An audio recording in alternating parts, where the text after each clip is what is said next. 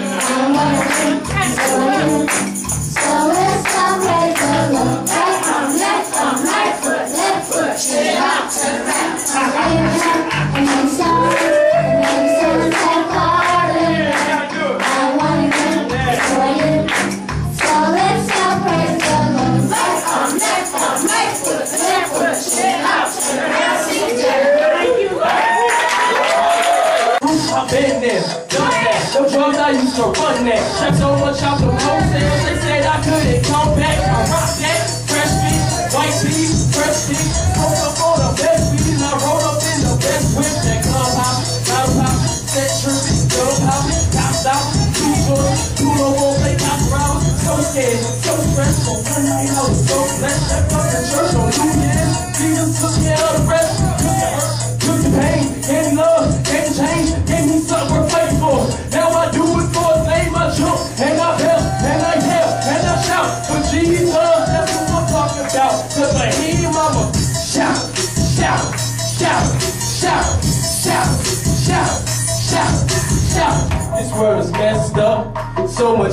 sin. They taking God out to bring the devil in. He all up in the schools, he all up in the church, but they ain't trying to hear me because the truth hurts. Smoke dead, I'ma keep real. They don't care about how you feel.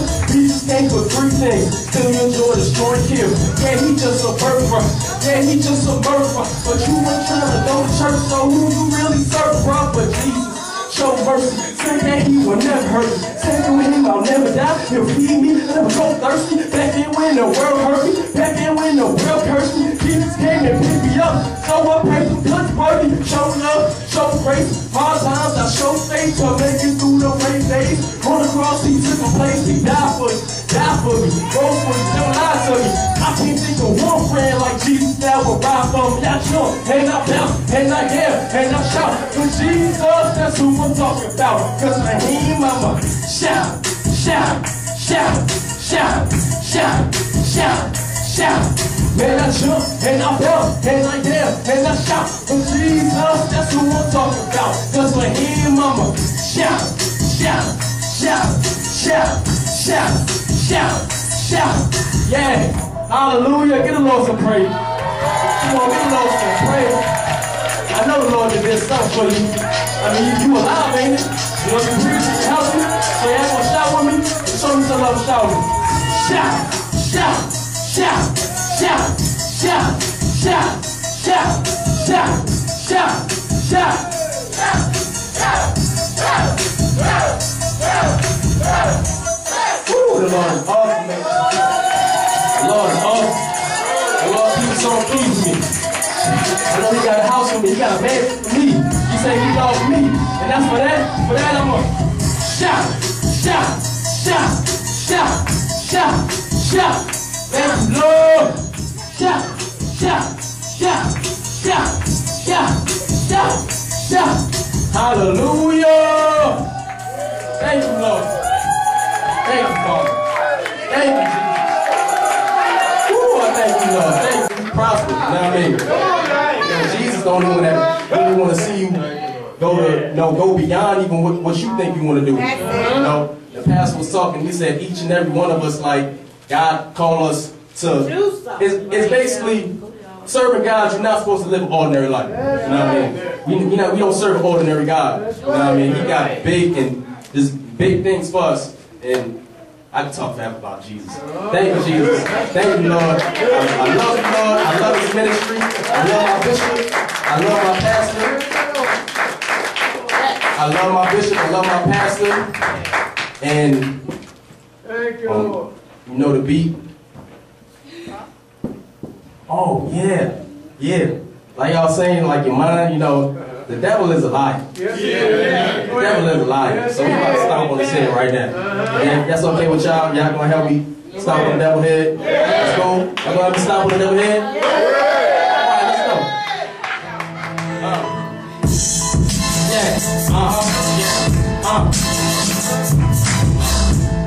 Y'all just don't know, man. I love praising the Lord. You know what I mean? I love praising the Lord. I love seeing new people and just letting them know, like, you know, the God that I serve and the Jesus that I serve, like, it's awesome. They say you only live once, live fast and die young. I learned where I'm from to get money and buy something. They said your life start when you leave the church. If you can't find a job and you need some work, or you need a pack, or you need a strap, forget everybody else, man, just watch your back. They can teach me 50 ways how to make a stack, but how to really live right, they can't teach me that. So I picked up a Bible, read about the disciples, learned how everything I was, love was an idol. They were talking about Jesus, and I couldn't believe it. Like food in my soul, I just felt so complete. Then they mentioned the devil, and they say he a liar. How he fell from the heavens, and how he headed the fire. How he trying to trick me, how he want me to fail. But with this God on my side, I'm always prevail. And I'm like, devil get a boss, man. Devil get a boss, man. Devil get a boss, man. Devil get a boss, man. Got him on my body, and I got him on my mind. That was time to get back on my grind.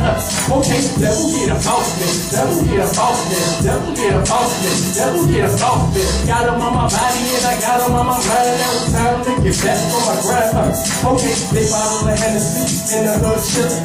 Used to watch movies and root for the villain. Used to want to stack my bank rolls to the ceiling. So poison in the streets, indeed I made a killing. I used to be a lost boy, darkness all around me. Then the light shine, Christ came and found me. Never thought a chain drop, off that it had me. How I came the sun, never king like he found me. Let me to the ministry, all the grace he given me. He didn't have enough love to forgive the sin of me. Put him on behind me, and he made me brand new. Said that with him there was nothing that I can't do. Turned into a soldier, even though the world getting colder and colder, the boy getting bolder. Devil can't stop me. Even when he try to use people, places, things, and anything to block me, that devil get a off me. Devil get a off me. Devil get a off me. Devil get a off me. Got him on my body and I got him on my mind. Now it's time to get back to my ground. Okay, devil get a off me. Devil get a off me. Devil get a off me. Devil get a off me. Got him on my body and I got him on my mind. Now it's time to get back to my ground. Okay. Just say devil get a off me. Devil get a off me. Devil get a off me. Say Jesus. Hallelujah. Say Jesus.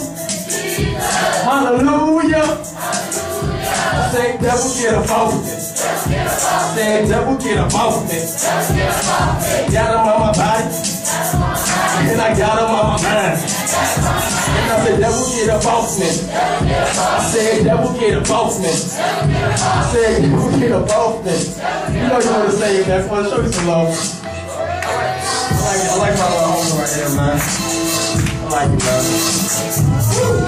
God bless y'all, man. Ain't nothing better than serving Jesus. Ain't nothing better than serving Jesus. Give me some praise. Come on. Hallelujah. Thank you, Lord. Give our Lord some praise. Thank you, Jesus. Thank you, Lord. Woo!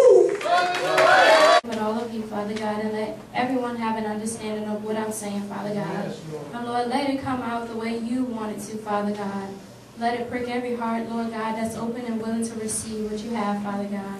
Lord God, I just thank you and I praise you in Jesus' name. I pray, amen.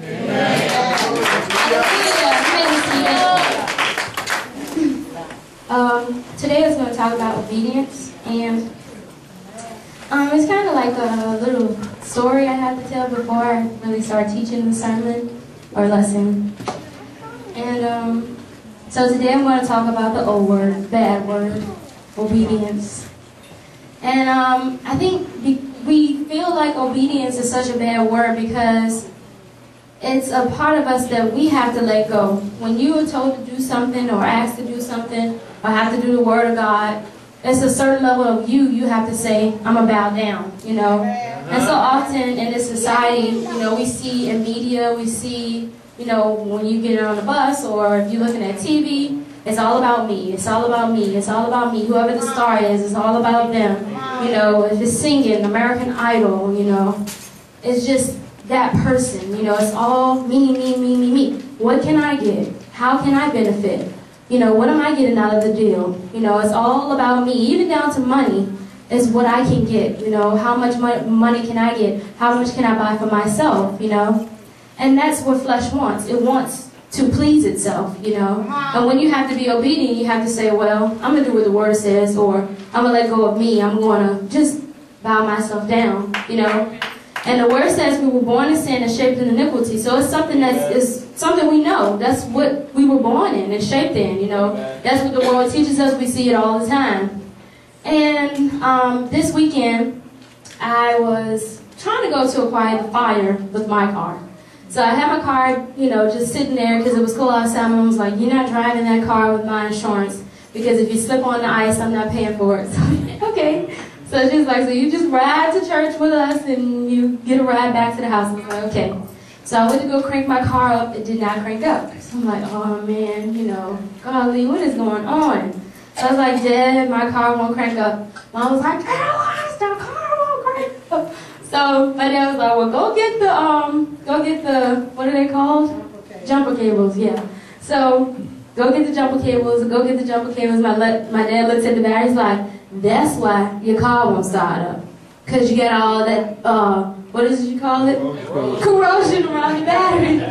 He's like, Carlesa, I don't know how many times I'm going to have to tell you that you need to check this battery every 2 weeks. And you need to check that oil every 2 weeks. And I'm like, oh, man. So I go and get the baking soda and I get it, put it on there, clean it off. And then I was like, that's not clean enough. And mind you, it's at night, so it's cold. I'm standing in snow. I want to go inside. My dad mad because he got to come outside and do it for me. And it's just like, oh.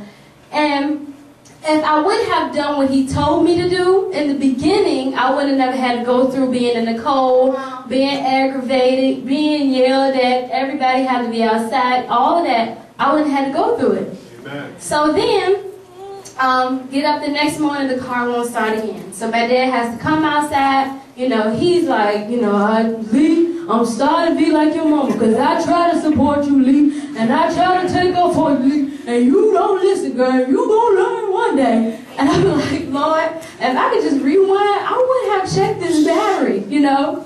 But the thing I had to realize was, if I would have wrote it down, you know, and made an alarm, I probably would have checked it, you know. But because I didn't take the time to say, okay, I'm going to do what you're asking me to do. You know, I know I wasn't going to remember after he said it. My dad was like, make sure you do this, make sure you do that. Yes, sir, okay, walk on my merry way.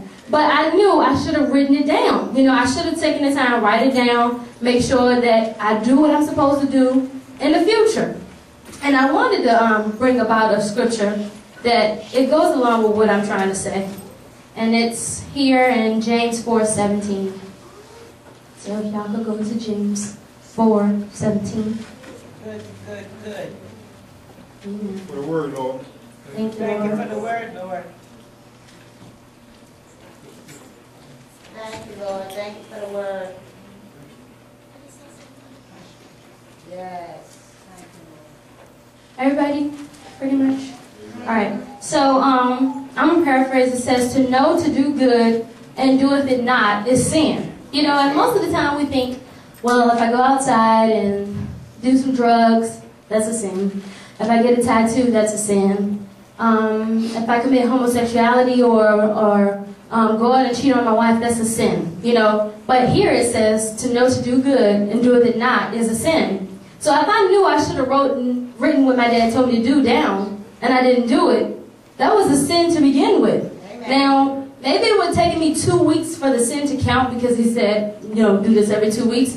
But it was still a sin because I knew to do what he told me to do and I didn't do it. You know, it's not just about, you know, I go out here and I commit a crime or I hurt somebody's feelings. Whenever you're in a situation where you have to do what's good and you don't do it, it's a sin. Basically, that's what this scripture is saying. That covers all bases. So if you know you're supposed to be doing something for God and you're not doing it for Him, that's a sin. If you're not serving God the way you're supposed to be serving Him, if you're not paying your tithes, if you're not coming to church faithfully, if you're not involved in your ministry, if you're not doing what your bishop and pastor asked you to do, you're basically sinning. Amen. That's just one of it. That's okay. Good. That's good. Now I want to go to Psalms 119 and 30. Amen. Praise the Lord. But if you know you're supposed to do something and it's good and you don't do it, you're sinning. Amen.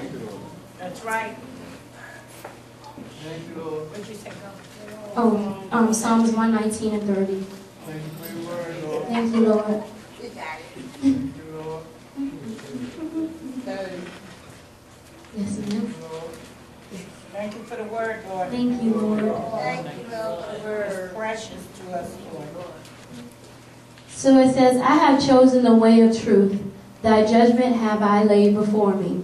So basically David was saying he's chosen the right way, the clear way. What's the truth? The word. The word is truth, you know. And he's laid it before him like a judgment. Like, if I don't do what this word is telling me to do, then basically I'm not doing what's right. That's how we're supposed to live. Whatever the word is saying or saying to do that we have to do, you need to lay it before you. You need to know what's in it for you to lay it before you first. But once you know what the word says, then you need to do it. You know, you can't just say, well, you know, I'll do it when I get a chance. Or, you know, if it's supposed to be done, if the situation comes up and that's what the word says to do, then you're supposed to do it. You can't say, I'm going to walk in denial, or I'm going to make up an excuse why I should do this. If the word says to do that, then that's what you should do. And oftentimes we play games with ourselves. We don't really want to consider the truth. We want to allow ourselves to just go about merrily and believe what we believe is true, And that's one thing I learned at the Quiet Fire. It said what we do is what we believe, and what we believe is truth for us. What you thinking in your head, and like Kevin Hart said, he said when he started lying, he started believing his lies. Most people do that. They start coming up with a lie. I'm like, yeah, that's good. And I did do, because I did this, so that means I did do it. But that's not really the truth. And oftentimes we often live a lie because we don't want to admit to the truth. The truth hurts, When you really have to go and face the truth and look at yourself in the mirror, you be like, Dad, I shouldn't have did that, or I shouldn't have thought that. And it might not be that bad to somebody else, but you know what's right, You know what the word says. You know what's truth for yourself. And we can't just walk blindly and say, well, it's not that bad, or well, Pastor Bishop didn't see it, so it doesn't really count, or her feelings weren't that hurt, or she didn't cry when I said it, so she must not feel that bad. Well, I don't have to apologize. I just go repent to the Lord, and He'll forgive me for what I did, But we really have to own up to the situation, whatever it may be. I had to own up to, you should have done this 2 weeks ago, and if you would have done it 2 weeks ago, you wouldn't be going through what you're going through right now. Oftentimes we don't like to admit that. We want to say, I'm right and you're wrong. And that, as a young adult, as a teenager, you're always right. No matter what goes on, I'm right and you're wrong. There's nothing you can do about it. But oftentimes, we're the ones standing in the wrong, not doing what we're supposed to do, and blaming somebody else for the reason why we didn't do what we were supposed to do, And adults do it too. They don't admit it all the time, but they do. Everybody does it because we have so much pride, we don't want to admit that I'm wrong. That's how it goes, It's not good, but that's how it goes. And we have to just, be truthful with yourself. And it's hard, getting in there with God and saying, God, I really need you to help me get rid of this pride, or getting rid of having the fear of people seeing who I really am. It doesn't matter what they say. When you're doing what you need to do to get yourself together, that's all that matters. Anybody can say what they want to say. They can do what they want to do. They can talk about you. They can put it on Facebook. They can tweet about it. You're popular, evidently, if they're doing all of that. But you're getting yourself together. You can't worry about what somebody might be saying about you or what they may be trying to do to you. If you getting yourself lined up, that's all that matters to God. And in order to do that, you have to build that relationship with Him and trust Him enough to say, God, I believe that you'll help me. And I'm relying on you, I'm going to give it to you, You can't hold on or say, well, I'm going to let you do this, but I'm not. Because then you're not really being fully obedient, You're not really saying, Lord, God, I believe you, you're going to do what you say you're going to do in your word, And that all connects, You have to believe what's in the word in order to allow yourself to do it. If you don't really believe it, or you're in denial, or you don't want to face the truth, then it's not going to really work for you because you don't really believe what you're reading, And another scripture I wanted to go to is Exodus 23 and 22. So chapter 23, verse 22. Thank you for your word, Father. It is precious. Exodus 23, verse 22. Thank you, Lord. Okay, it says, but if you carefully obey His voice and do all that I say, then I will be an enemy to your enemies and an adversary to your adversaries. So in order for us to go to the place, where God is blessing us abundantly and looking to have our back, and He's there rooting for us on the sideline. I mean, of course He's doing that anyway because He sent His Son to die. But in order for you to be a team with Him, for Him to be an enemy to your enemies and help you when you need to be helped, you have to do what His voice tells you to do. Basically obeying what His word says, what Bishop and Pastor give us, doing what they tell us to do. In order for Him to have your back, you got to be doing what He's telling you to do, basically. And oftentimes we don't want to do what God says because we feel like we know what's going on. And I say that every time because we do feel like we know what's going on because we're dealing with the pride thing, You have to let it go and say, I really don't know what's going on, and God, I believe you're going to do what you need to do. And I'm going to obey you. I'm really going to obey you. And oftentimes it's hard because things come up. You know, you have time caps. You got to have this done and that done. And you might be tired. And you might be tired. But you can rest when you die.